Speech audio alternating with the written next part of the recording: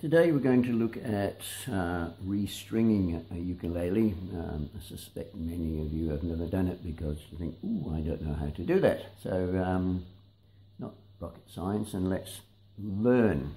Okay, so you have to keep your wits about you when you're changing the strings. In particular, you need to know which new string to put on which position. As you know, the strings are tuned G, C, E, A, and normally your G string, the one nearest your chin, is referred to as string 4, string 3, string 2, and the bottom one, the one nearest your knee, it's string 1. Okay, so when you get a new set of strings, they will be identified somehow to tell you which string is which. Aquila Nile gutter are kind of an industry standard, and on the back you'll see there's a little color code where it says the A string, string number 1 is red, so you'll find when you open the packet that string has got a little red label on it, so and so forth. So that's the first important thing, to keep track of which string you're going to put in which position. The other good thing to do is have a good look at how your ukulele is strung before you start.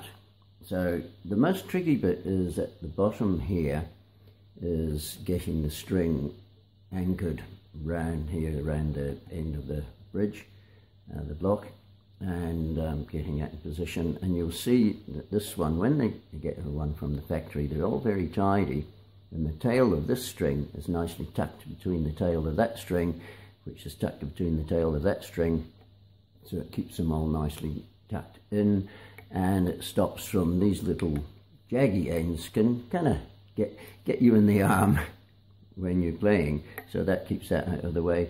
I must confess that when I change strings, I get lazy, and I often don't bother tucking those in. That hasn't been a problem, but anyway, so we'll look in detail at how to do that. The other thing to look at is on the tuning head, really important, all of the strings go on the inside of the tuning pegs. You'll see they're all on the inside.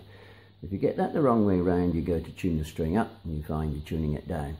So it's good to get a hold of that, and you want to end up with the string long enough so that you get about 4, 5, 6 winds round the peg. Anyway, so here we go. So having noted all that, the one thing to do is do the strings one at a time, so you have models there to model from. So let's get this G string off. A handy little tool when you're doing a job like this is a winder. It saves you saves you a lot of winding time and effort. So I've got that. Okay, there we go. So that's off there, and I'm just going to poke this through here and pull it through. There we go. So we have de-strung one string by a new string. Okay, so first step is to anchor it down the bottom here, and obviously there's a hole through the block here. I'll see if we can find it. Okay, so I've got it through the hole in the block. Going to bring it back up. You get plenty of string, so don't worry about having a long tail there. There's plenty of string. You'll be cutting some off at the end.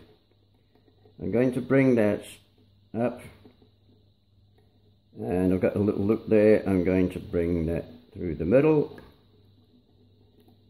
so it's as if I'm tying a wee knot, and I'm going to go down through the loop once more, bring that up through, and there you can see that's looking like the other ones there.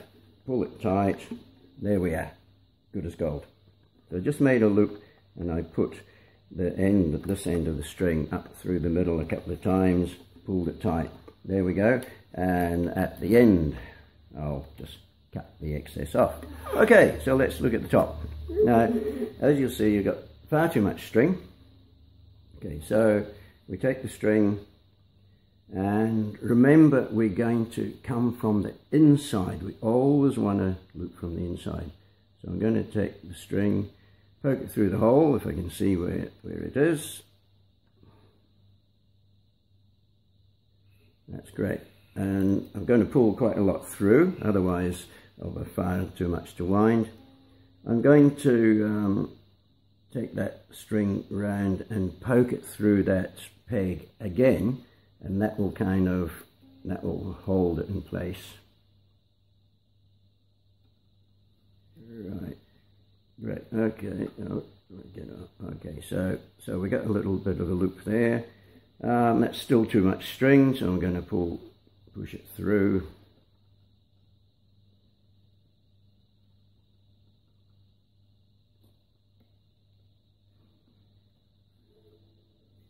Pull it through, and we're getting there.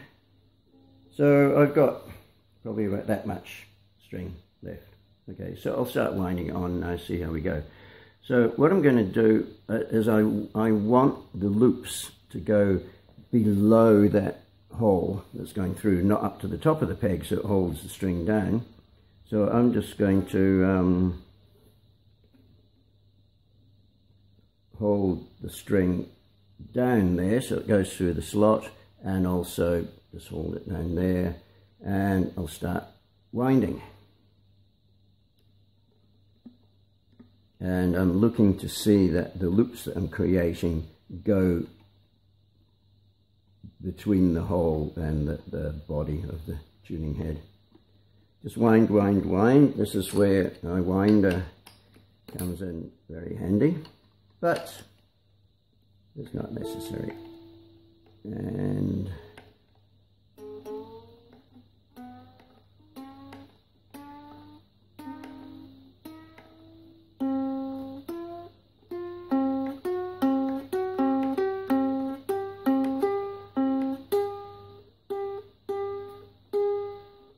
so that's about right in pitch, and you'll hear that you'll hear it actually going down, you know, with the pitch quite markedly.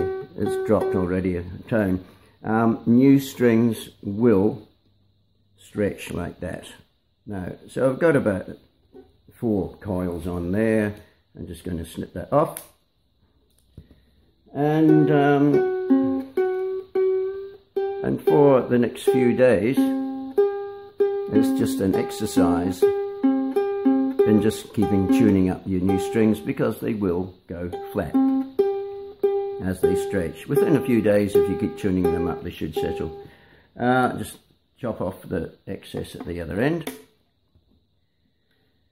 Voila!